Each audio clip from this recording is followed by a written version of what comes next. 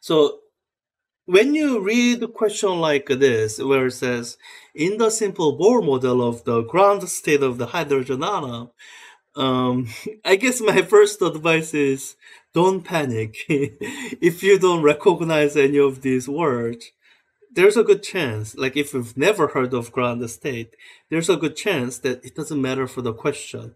One. And two, for anything that might matter for the question, there's a good chance that the question will explain it. So, this is pulling in some examples from what will be basically physics 4C for us. And uh, and you don't need to know any of the physics of forces content. This is really a question about the kinematics and the forces involved in the kinematics. So, so my first advice in reading question like this is don't panic. Just read it through, see what you have, and see if you have all the mechanics information necessary. So, okay, it says the electron travels in a circular orbit. Okay, that sounds good. I know how to handle circular orbits, uniform circular motion about around the fixed proton. The radius of the orbit, okay, we have r, that's good. Is this number, and the speed of the electron is this the same side, but okay, it's that number. Okay, for circular orbit, I have a radius and speed. That's good because I assume eventually I'm going to need centripetal acceleration of v squared over r. Okay, let's keep going. The mass of an electron is this. Okay, not sure what that's useful for, but okay, I know the mass. It's asking for what is the force on the electron. So I guess I'm assuming oh, you know what? If we are thinking in terms of the net force, then I don't think we have to assume anything else than what's already stated. And we are just going to invoke, well, Newton's second law. If we have mass and we have acceleration, then the net force is equal to mass times acceleration. There's a separate question of, okay, what's providing the net force? And for that, we'll have to wait until physics 4b, which covers electrostatics.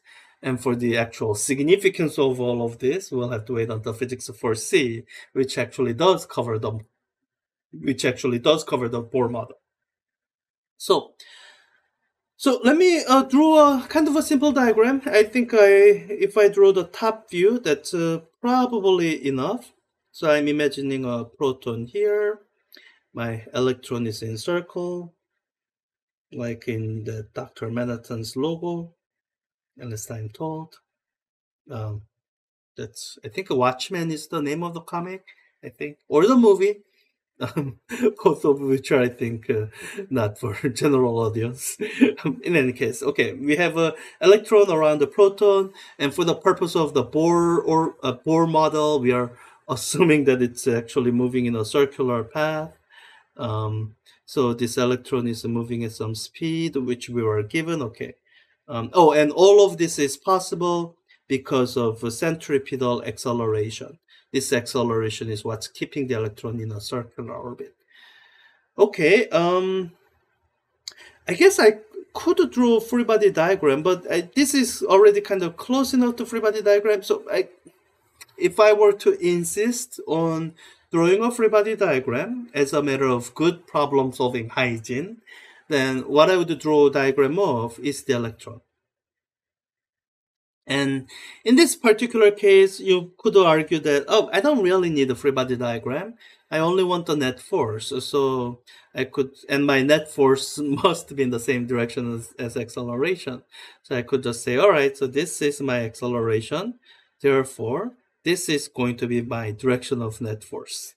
And I'm done. I don't have to do anything else. And skip, so kind of bridging through standard strategy steps 2 and 3, we finally write down Newton's second law equation. Let's see where we are at. Net force, which we have to calculate, is given by mass times acceleration. We know the mass, we were given that. Acceleration, that's gonna be v squared over r.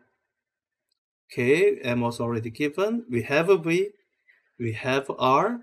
So we have everything. We can just plug in the numbers. Um, Now let me do this in this particular case so that you can see um, how unintuitive these numbers are. Let me just. I think fortunately we are given all the numbers in the basic SI unit, so all I have to do is just type in the numbers.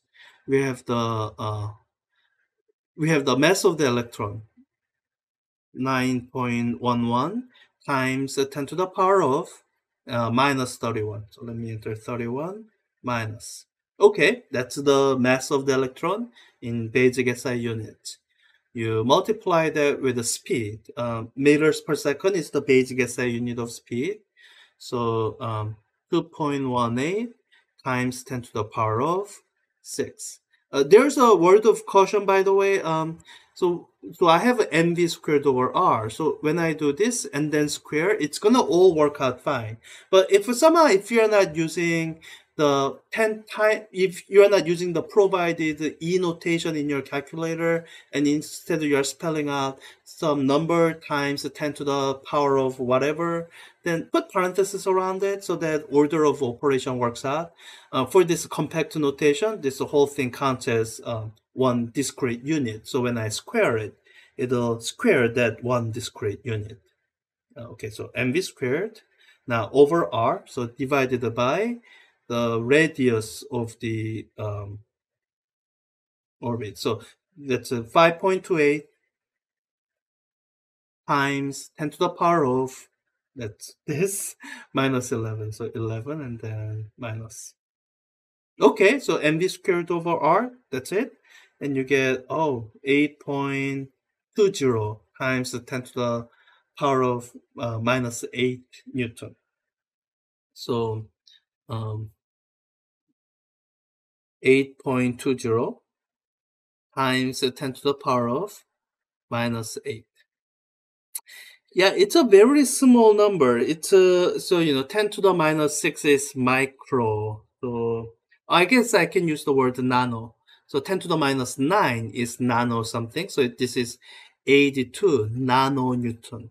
82 lowercase n, uppercase n. How small is a nanonewton? I don't think I have a point of reference. So if we are holding up a 1 gram object in the gravitational field of Earth, the force that you're exerting on the 1 gram thing, it's so that's 10 to minus 3 kilogram, uh, multiplied by 10, so 10 to minus 2 Newton.